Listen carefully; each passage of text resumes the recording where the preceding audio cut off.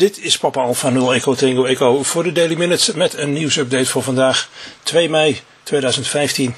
Het bulletin van zaterdag.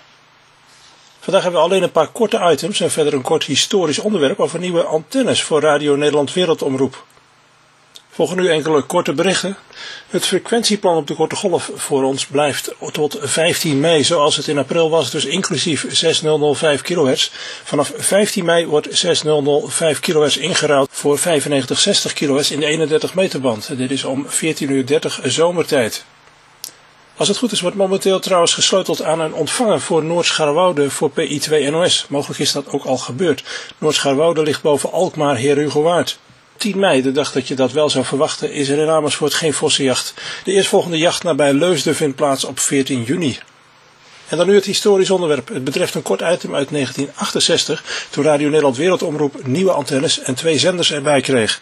Als reuzencacteeën zijn op het Antilliaanse eiland Bonaire de masten omhoog geschoten van een tweetal nieuwe korte golfzenders die het mogelijk moeten maken de stem van Nederland in Noord-, Midden- en Zuid-Amerika luider te doen klinken.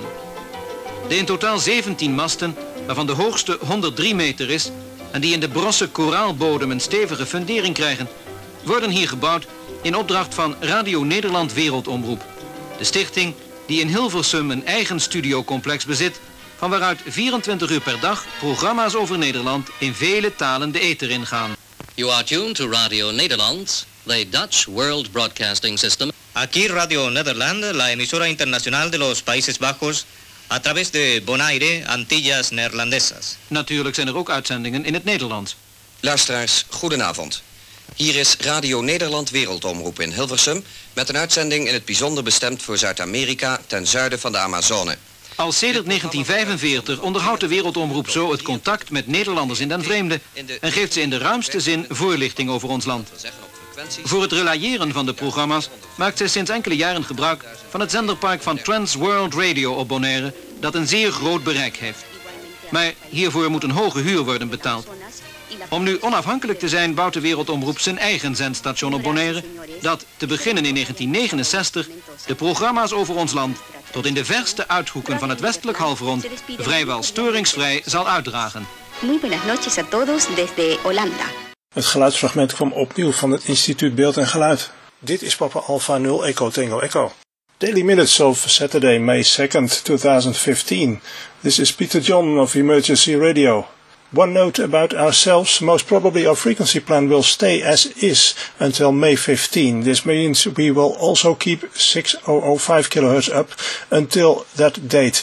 Starting May 15, the 6005 will be dropped and we will continue on 9560 kHz at 12:30 UTC, which is 14:30 Central European Time. Today we have only one item. It's an impressive report of the amateur radio newsline about the relief efforts in Nepal and the role of ham radio operators involved. Ham radio became a first responder after a magnitude 7.8 earthquake hit the nation of Nepal on Saturday, April 25th.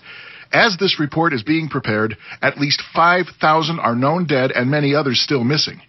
The quake also triggered avalanches on Mount Everest with several climbers killed. Bill Pasternak, WA6ITF, is in the newsroom with the latest. Within hours of the quake hitting, ham radio operators from around the world were on the air offering whatever support they could provide. Here in the United States, one of those radio amateurs was Wayne Odakowski and Zero UN in Parker, Colorado, who served as one of many net controllers on 20 meters.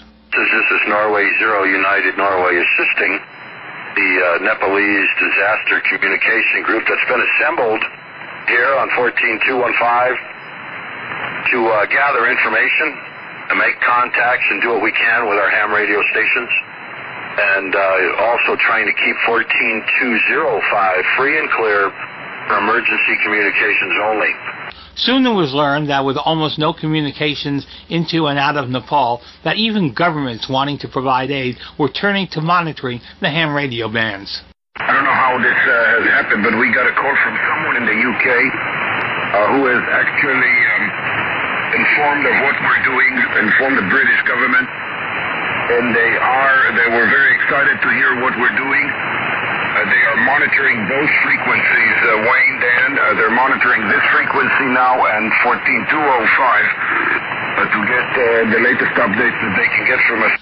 That was Amir Bazak, 4X6TT in Israel. Meantime, in Nepal, the Nepal Amateur Radio Society is providing emergency communications in the wake of the disaster.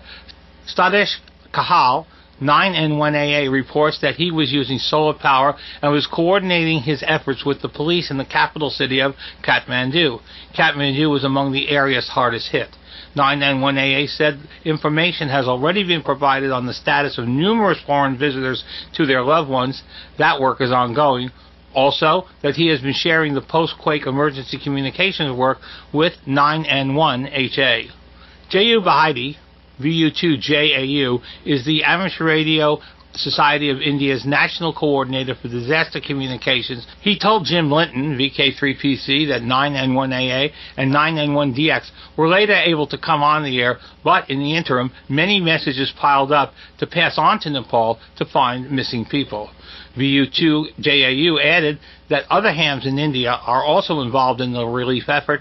They have been heard operating on 7100, 18.160, and 21.360 megahertz.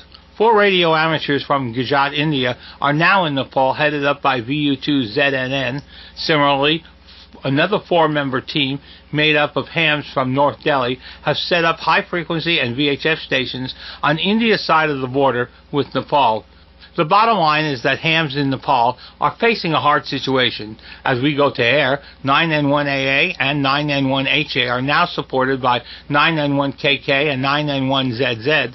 And while some commercial lines of communications have been restored, these hams in Nepal appear to be the main source of information into and out of the quake-devastated area. For the Amateur Radio Newsline, I'm Bill Pasternak, WA6ITF. I'm in the newsroom in Los Angeles. Dit is Papa Alpha 0 Echo Tango Echo. De dagelijkse nieuwsberichten van de Daily Minutes zijn in elk geval de komende weken nog iedere dag om 1900 uur te beluisteren via PI2 NOS. Met een herhaling om 10:30 de dag erop 's ochtends. Je kunt ons mailen op het korte mailadres en dat is x@xdv.me. En eerdere uitzendingen zijn te vinden op panel.ete.nl. Wil je meer nieuws? Kijk dan bijvoorbeeld ook eens op hamnieuws.nl. En kijk zeker eens op hobbyscope.nl, pi3utr.nl of pi610.nl. Daar kun je vinden hoe je deze fantastische repeatersystemen kunt helpen door ze met desnoods een klein bedrag te sponsoren. Tot zover de Daily Minutes voor vandaag. Dit is Papa Alpha 0 Echo Tango Echo.